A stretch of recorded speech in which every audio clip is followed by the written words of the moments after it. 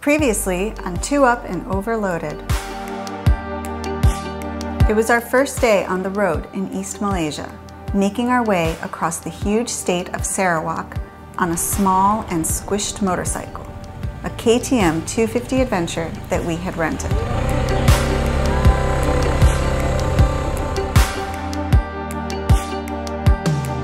This new motorcycle we had, it had power, it had suspension, it's a KTM, so we felt at home. But it was squished, not the motorcycle itself, but cramped. Like this way. Us yes. on it. And I didn't have a top box on it, but our luggage situation solely consisted of the back bag, the tank bag, and our backpacks, which we always ride with. And even with that, it was quite squished. My backpack was like way up high, and I was feeling very uncomfortable. As we settled in for the night in the town of Cebu, we knew that if we were going to be traveling every day for a month on this motorcycle, something had to change. This is the story of us transitioning from being overloaded to slightly minimalistic. Minimalistic plus.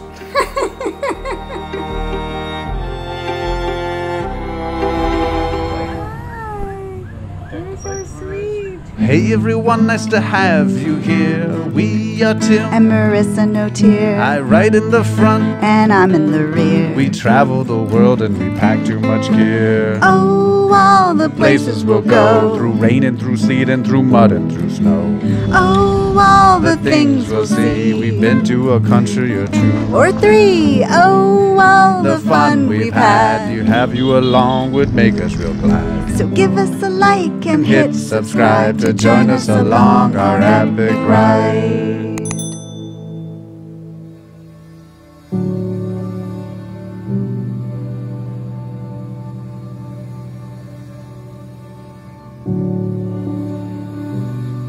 So we stayed at this really nice hotel that night, but it had one weird quirky thing about it. The window, it had a window, which was great. It let in light, but it faced this concrete wall right there. It had to have been an addition at some point because we were definitely looking out at what used to be its roof. Good morning, everyone. We are once again getting on the road on our KTM 250 heading to Brunei.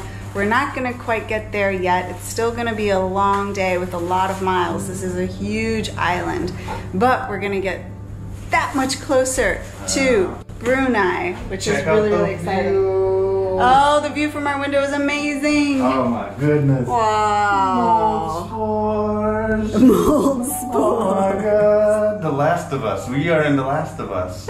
Yeah, but it was a very good hotel, a very good hotel room. We got lots of rest, which we really needed after you haven't been riding for a long time and then you start riding again. It's a little bit rough that first day. You know, you need to get back in the saddle. Your butt needs to kind of adjust itself. So that was a problem. But the biggest problem that we had is that we are very, very squished on this motorcycle, and it's mostly because all of our luggage is in the back bag, so it's like huge, and the way the rack is, it's way up high, so it pushes me forward. So today we've been trying to pack it so that it is not as pushed forward, and I'm taking some stuff out of my backpack. Like we're trying to experiment here to make sure that it's just a little bit more comfortable because I was squished. So we'll see if that works today. For us to both be comfortable, I had to try to shimmy the backpack back a little bit further. Okay, so this is what we've come up with for the back bag. We want it to be as far back as possible, so that my backpack and my back isn't hitting it way up here. So Tim did a really good job of pushing everything back. But the other thing was there are these little bags on top of the back bag that we use. One for our shoes and one for our rain gear. And so you were geniusly able to kind of push them on the back end of the back bag so that I had more space for myself and my backpack. The backpack on her back was going smack against the back bag. So I moved the shoe bag to the back of the back bag so that her back wouldn't go smack. on the back. On the back. So that's that. All right, we're gonna go. But again, there was not a lot of like places to grab from. Yeah, this just had like a sports bike like tail sticking up in the sky with nothing to tie it down to.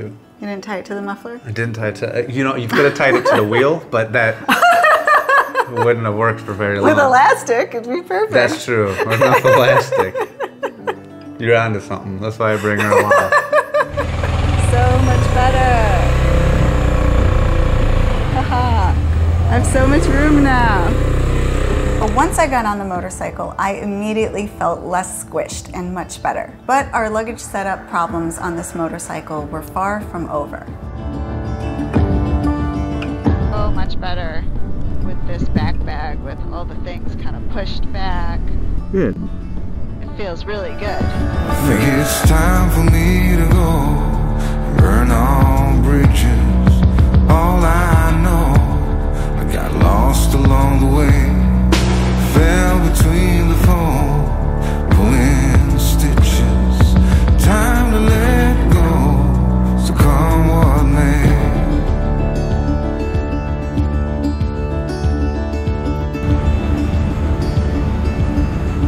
I had more room because Marissa had more room, so the trio of man, woman, and machine were quite happy. Yes! We passed like this cool Chinese temple thing on the right. It was huge. It did look really cool. Yeah, but there was no like U-turn place to get back to it, and you know we had such a long day the day before. I didn't really feel like making a bunch of pit stops. Mental note to maybe on the way back, if I saw it, I would pull in there. I also noticed as we were going along that we were passing these very modern styled longhouses. It's almost like motels. It's like but permanently lived in. Yeah, apartments. Yeah. Well, sometimes on stilts. But the main thing about it is you have just one long structure, usually made out of concrete, but occasionally you'll see some wood involved. And it'll just be rows of doors leading to the separate individual apartments. Yeah, and I get your motel analogy now. Yeah. Like the ground level, one floor. Yeah. But raised up. Yes, and this is based off of the longhouses that the indigenous people of Borneo would build. And so they're just taking that idea, which is a great concept of communal living with your own private space as well, and applying it to the modern world.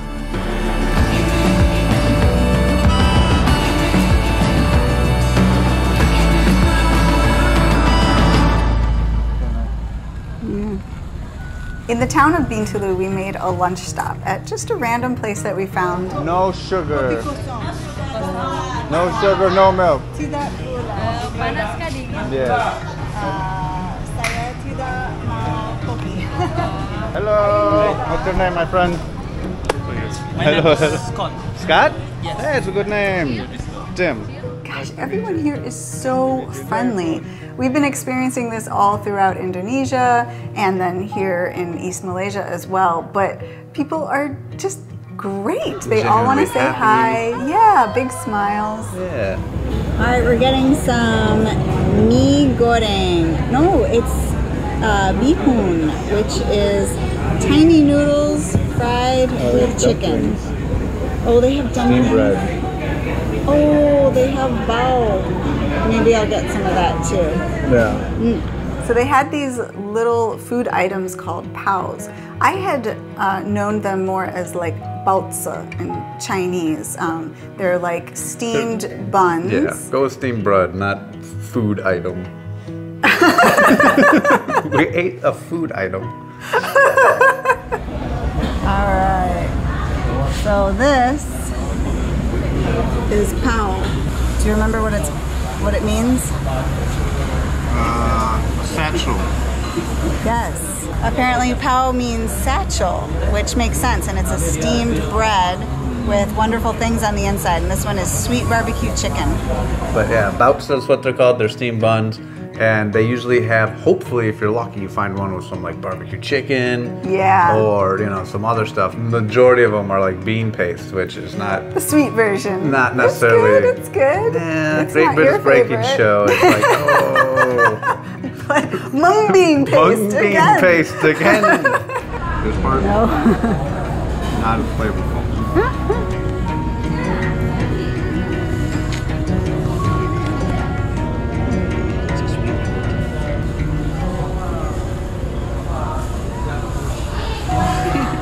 But when we went back to the motorcycle after lunch, we saw that the Masakamoto bag was kind of drooping to one side. And again, just the tilt of the motorcycle, even with our little, we needed a bigger block to put the kickstand on.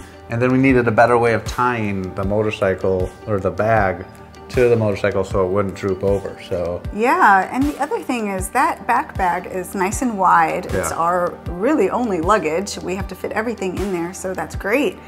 But the little tiny rack is like this wide. So you're balancing this whole wide thing on something like this, and it's just bound to fall to either side. So my brain, I like to think of potential solutions. We just needed a better base to put the bag somewhere, to give Marissa the room, to make sure the bag was stable, and all that goodness. As we went along towards the town of Miri, we did hit some inevitable Southeast Asian rainstorms.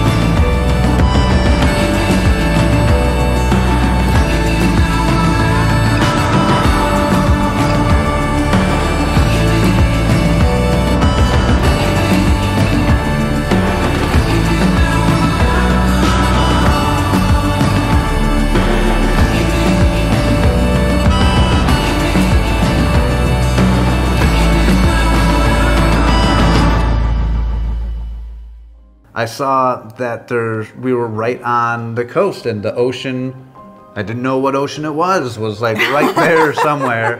I saw a little road that looked all beat up and nasty going to the left towards the ocean, and by God, I take every little beat up nasty road that looks like it potentially goes to the ocean. And we did.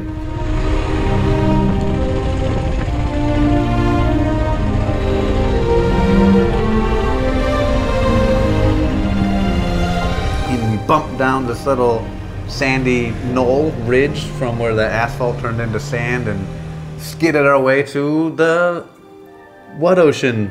You're the nerd. The South China Sea. South China Sea.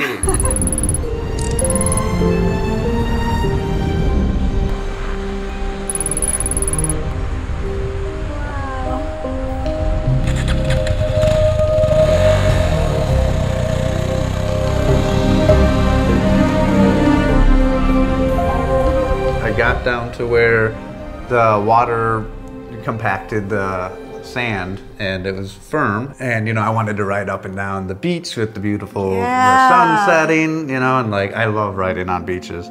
It was smooth riding. Yeah, we had a little photo shoot with nature.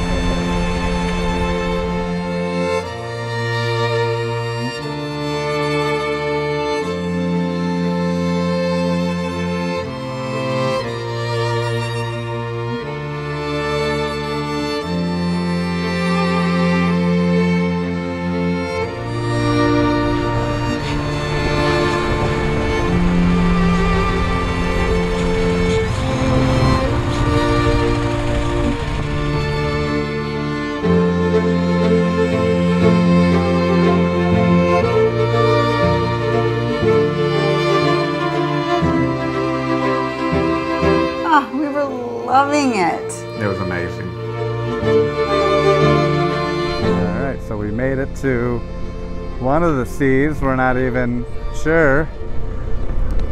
Yeah, I don't know if it's the South China Sea or what, but this is a beautiful, beautiful beach. Yeah.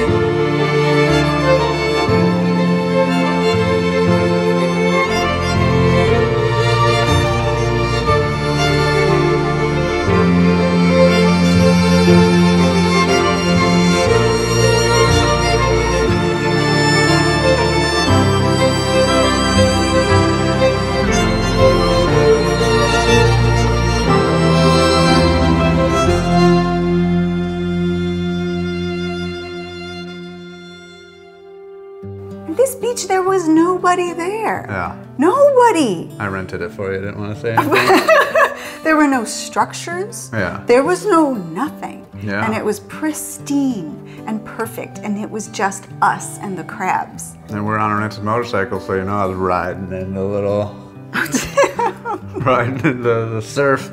It was awesome. So we want to dedicate this beach riding experience that we had to Emmaus Moto Tours. Emmaus Moto Tours takes people on the BDRs, which are the backcountry discovery routes. They're some of the best roads in the United States.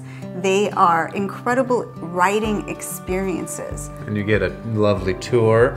Yes. So you won't get lost. And this was our own BDR. This was our beach discovery route. Ooh. First time we had been off-road on our KTM. So Yes. Emmaus Moto Tours does a great job of guiding you, bringing you to amazing places. So be sure to check out emmausmototours.com and check out their whole lineup of all the BDRs they offer. It's a guaranteed fabulous time.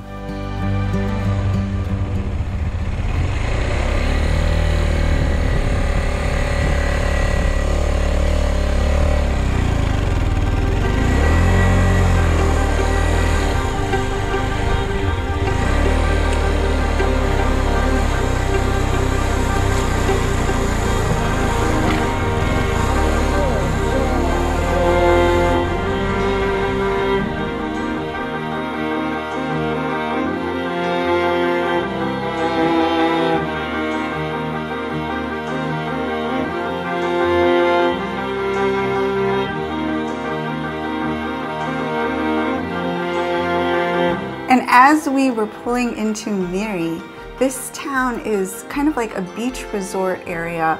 A lot of people come over from the nearby country of Brunei, and so it had all these lovely houses along the sea, and the sun was setting right behind the waves. Yeah. It was gorgeous.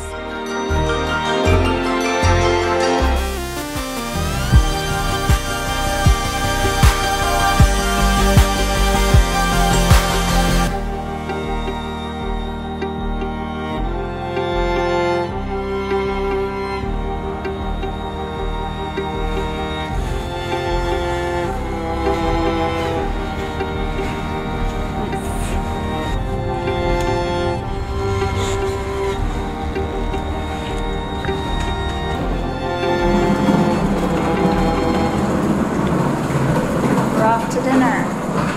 So that night we had our dinner and went back to the hotel and went to sleep dreaming of that wonderful beach.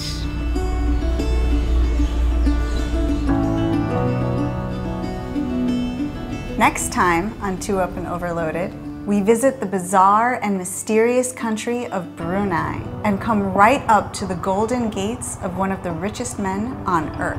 There's a guy right here. Can we just take a picture? And also, I make a very serious writing mistake. Usually I'm the one who makes, that should be my line.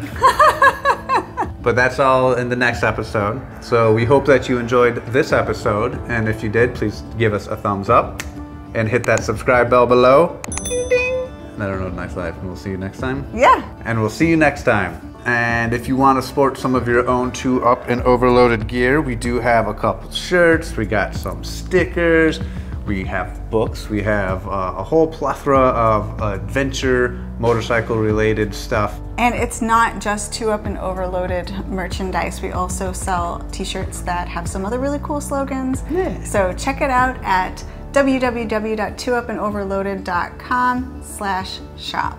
Indeed, and we'll leave a link in the description below. So thanks for all the support out there, guys, and we can't wait to see you next time. Bye. Peace. But that back bag is heavy, and you're the one who always has to carry it up the floors. I'm These sorry. guys, they know why out there. Someone's TV screen just cracked. Couldn't handle it. Put those away. Gosh. Any motel, though, I think that the Malaysian community are far less likely to have like crime and annoyance, and but Way more karaoke machines. way though. more. Oh my God, I don't know what would be worse. Wow, blew my mind. It's got to be karaoke every night in one of the rooms, This at is least, of those long houses. Yeah. I think it's time